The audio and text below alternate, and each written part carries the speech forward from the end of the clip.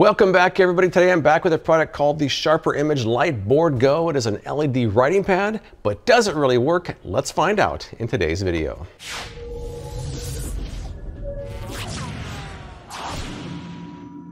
All right, so I have to admit, this is not the video I originally planned for today. I had a completely different product I was working on, but it ended up being defective, so I had to kind of scramble for something else. Went to Walmart, hit the SC on TV section.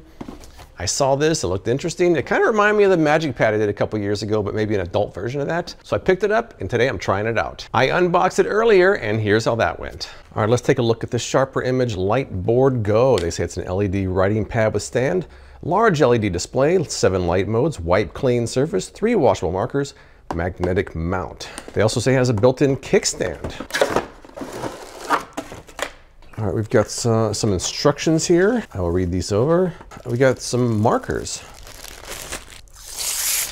All right, here we go. Now I paid 30 bucks for this at Walmart. I did find an Amazon listing for this. Now people on Amazon who liked it, they said kids enjoy playing with it. Others liked the magnetic feature for sticking notes to the fridge. A lot of people liked using it for various lists. The main con I saw online is that people said it's hard to keep clean or fully erase. So we'll have to see how that works. All right, so I'll read these over and then we'll get started. All right, so for my first test, I just wanted to try out the different light modes. I wanted to see how well it writes on there, how it erases, and here's how that went.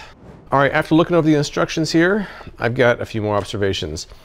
Number one, the pens can be stored, well, at least one of them can be stored in this little slot right here, although it's a little bit difficult to get in there. It does store it, but it's a little bit awkward putting it in there. Next up, I did put some batteries in here. It requires 3 AA batteries, not included. There's a kickstand back here, which is sometimes difficult to open, but not always. There is a button here. You press for 4 seconds to turn on or off. Press once to cycle through the different colors.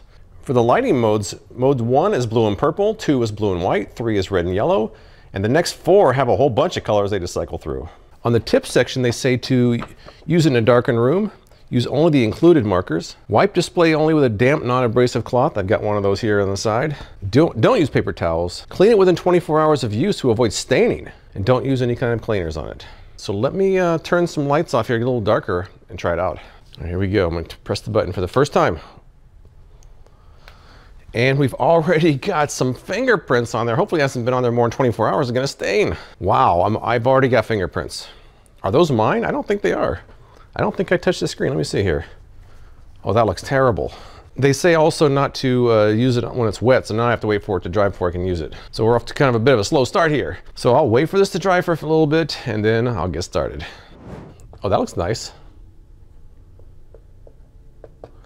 Much brighter than I thought it was going to be, so it looks like it cycles between blue and purple. I get it, okay.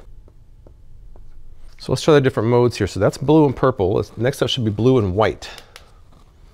This is the blue, and that's supposedly white, although it looks like a light blue to me. Mode 3 is red and yellow. Mode 4 is purple, blue, light blue, green, yellow, white, and red. It's just a whole bunch of them. And it goes through them pretty quickly, it looks like.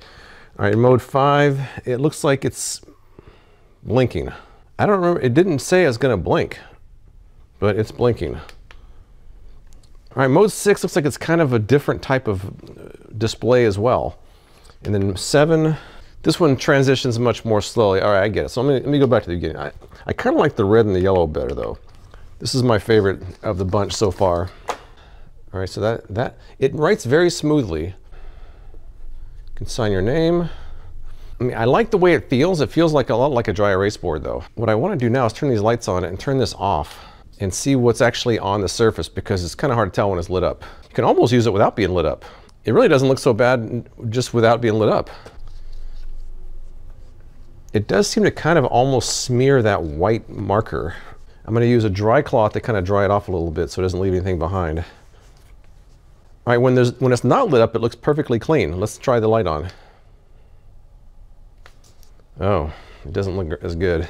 I can see what people are saying, that it just, if you're at all OCD about something like that, it's going to be almost impossible to clean off. Let me try some more here.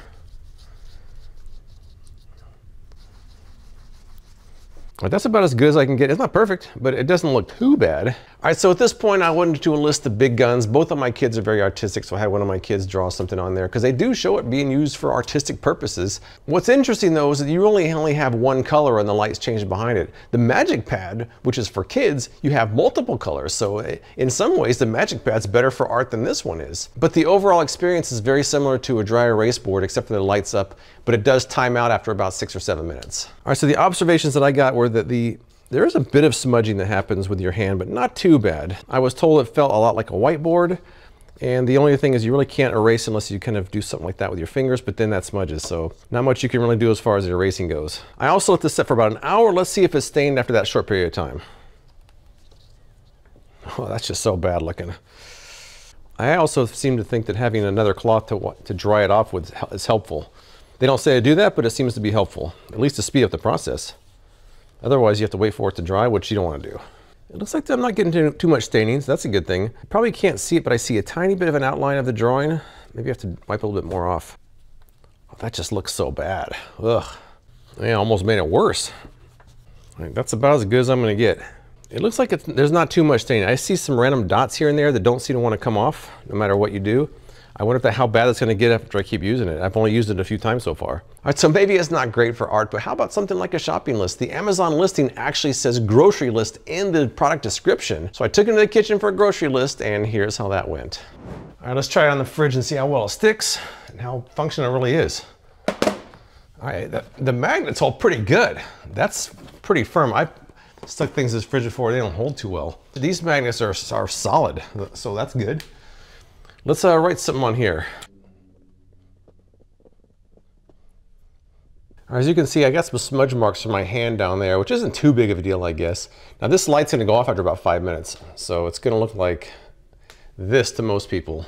That's how most people are gonna see it, which isn't really that bad, honestly. I don't mind that whatsoever. It looks perfectly fine without the light on. The only problem is that you can't leave it there more than 24 hours, it's gonna stain. So you better have your list ready to go pretty quickly. And obviously you're not gonna take that to the store, but you can maybe take a picture of it. So I don't know, I guess it's possibly functional to some extent. I don't know, maybe. You could probably just get a whiteboard for the same thing. And you don't have to worry about batteries, you don't have to worry about the lights, anything like that. So I don't know, I'm on the fence still. So when I went to make a list of pros and cons, there weren't really a lot of pros and there was a lot of cons. So the problem with a shopping list is that if the lighted feature really won't help you there, it times out after about 6 or 7 minutes. At that point, you could just use a dry erase board and call it good and you don't have to worry about batteries. The other thing is they say that if you leave writing on there for more than 24 hours, it can permanently stain it. So you got to use your list fast if you want to use it as a grocery list. You have to let it dry between uses. I used a towel to kind of speed the process up, but it means you have to have 2 towels on hand to use it, a wet one and a dry one. If you want to have Junior in the backseat of the car drawing when he's bored the entire trip, this is not really a very ideal situation. There's no indication where to get the replacement pin, so when you run out, I'm not sure if you can find anything that works for that. And finally, it uses batteries, which are not included, by the way. It'd be much better if it was rechargeable, but it's not. So I'm not really sure the purpose of this because it seems like it's not very good for lists. It's not very good for artwork. So I'm not sure what it's good for. Maybe at first it's kind of good as a novelty item, but for practical uses, I'd rather use a dry erase board than use something like this. But if you've used the LightBoard Go, tell us what you think in the comments below. I appreciate you watching and I'll see you next time.